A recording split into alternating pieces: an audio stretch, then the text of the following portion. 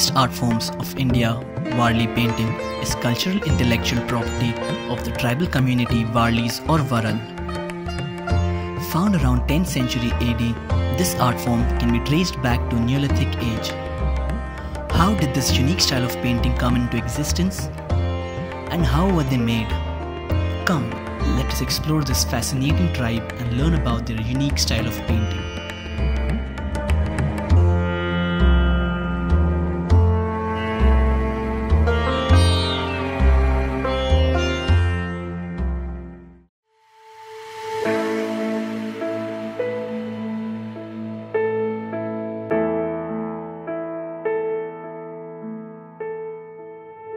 Amidst the majestic mountains and plush green forests, you can find these tribes in the district of Dhanu. The term Warli is derived from Warla or Waral, meaning a piece of land. Originally hunters, the Warli tribe later settled down as tenders of agriculture. The foundation of Warli community was laid by Chandya Gondya Bhelia, now worshipped as Vagdev. The Warlis never worshipped man-made idols. People of the village would pick up small rocks that spoke with them in positive tones. These rocks would be kept under trees and they would then become their place of worship. This tribe has a unique style of painting through which they pass their legacy and culture to the next generation. This art form was mainly practiced by married women known as Savasini.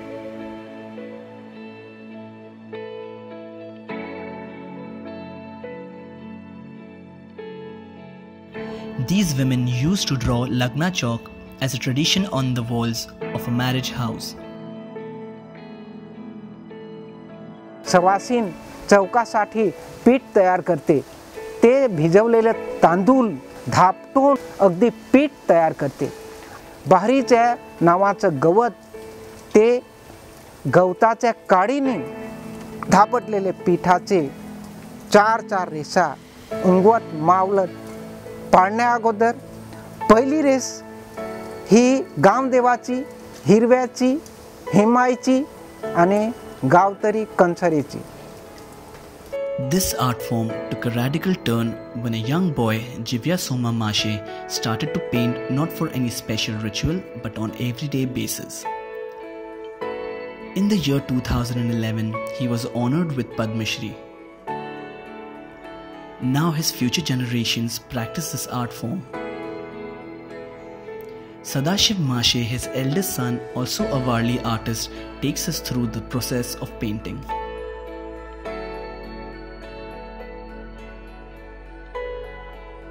At first, water is added to cow dung and a thin solution is extracted.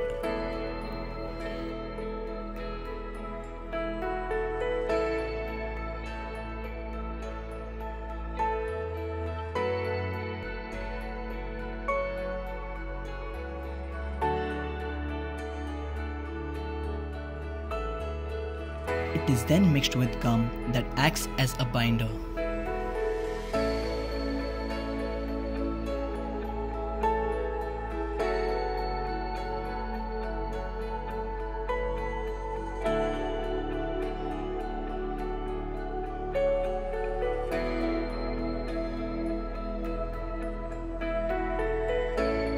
This paste is then applied on a muslin cloth as a background for the painting. It is left to dry for 1 to 2 hours depending on the size of the cloth.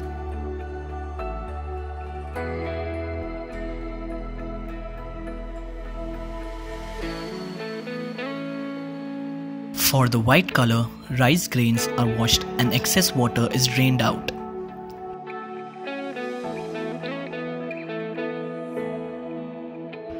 These grains are then crushed to make powder, which is left in the sun to dry for 15 minutes.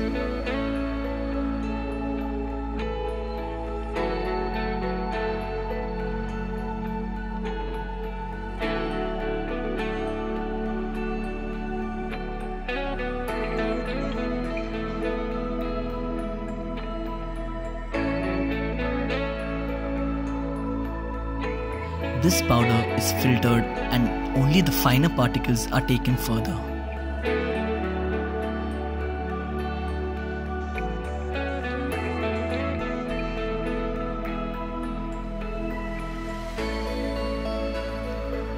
some amount of water is mixed with the powder to make a thin paste.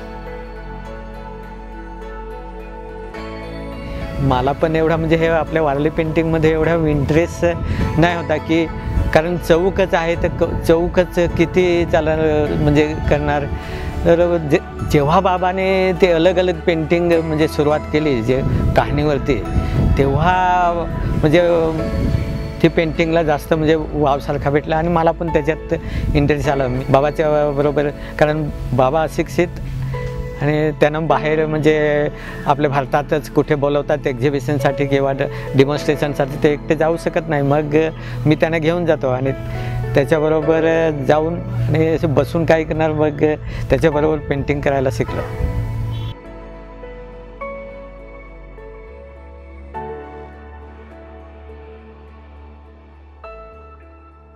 Using these materials and a set of basic geometric shapes, a circle, a triangle and a square, beautiful Warli paintings are created.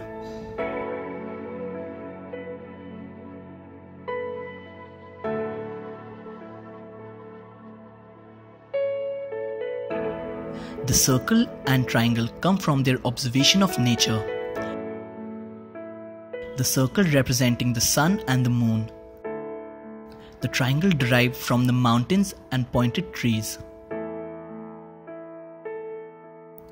Only the square seems to obey a different logic and seems to be a human invention indicating a sacred enclosure or a piece of land.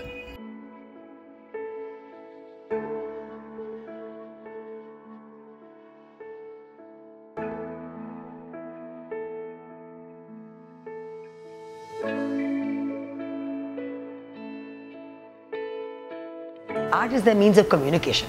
They were mainly illiterate, so therefore the origin is the Lagna Chowk. It started off like that, that was the only thing they knew how to draw, till they decided to include other motifs like the bride and the bridegroom and the wedding ceremony, and then around the houses their animals, and they give as much importance to animals, so therefore you will see even the smallest ant or insect is as big as a human being. Paintings on cloth I think has reached saturation point. People nowadays have smaller and smaller houses, they have no place on their walls to put this. Framing today costs more than the painting itself. So now luckily they have, some of them have now started making artifacts. Okay, you have coasters, you have table mats and then painting kurta. Warli paintings were never originally intended to be for commercial gains, but as they gained high art value eventually, they were widely commercialized. One such artist, Jannu Raote, paints on saris, kurtis, t-shirts, etc.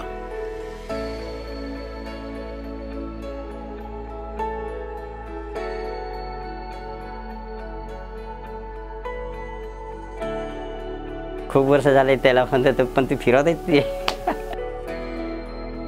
टीकावरती नाही निघत नाही ना.